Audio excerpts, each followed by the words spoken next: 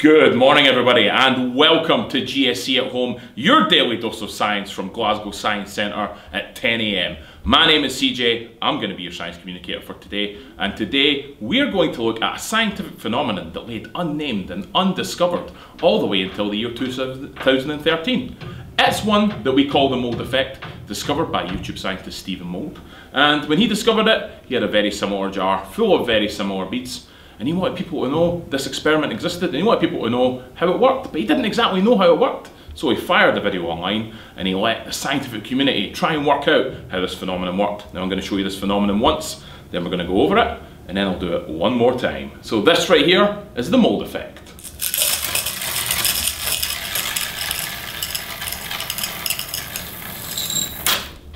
Ooh, lots of beads spilling out onto the ground. Now I'm going to tell you exactly how it works. So for this experiment to work, the best way to think about it is to imagine somebody on a skateboard. Now when someone's on a skateboard, they like to perform tricks, and one basic trick that you can perform is called an ollie. How do I know it's a basic trick? Well, you just press X on the Tony Hawk's games and it makes the skateboard jump. And what happens is the skateboarder kicks down on the back of the board and it makes the board jump up. The way that works is you're sending a downward force onto the back of that board that's telling that board that you need to go down. You need to go down through this very solid ground. But the board can't go through the solid ground because the ground, as we've just said, is pretty solid. But that force needs to do something. And if it can't go down, well, what it does instead is it lifts itself all the way up into the air. Now, believe it or not, the same thing actually happens with this effect. Because between each of these beads, there is a tiny metal rod.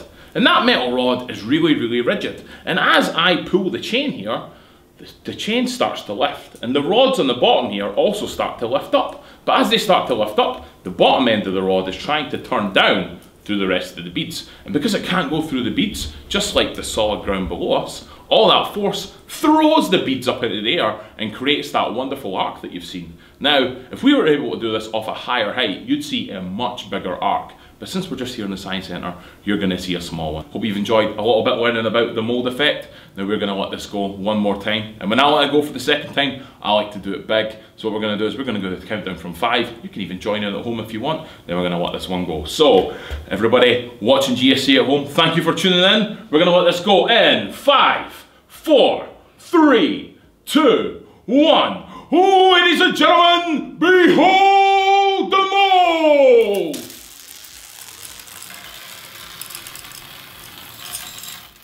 Thank you very much and enjoy GSC at Home.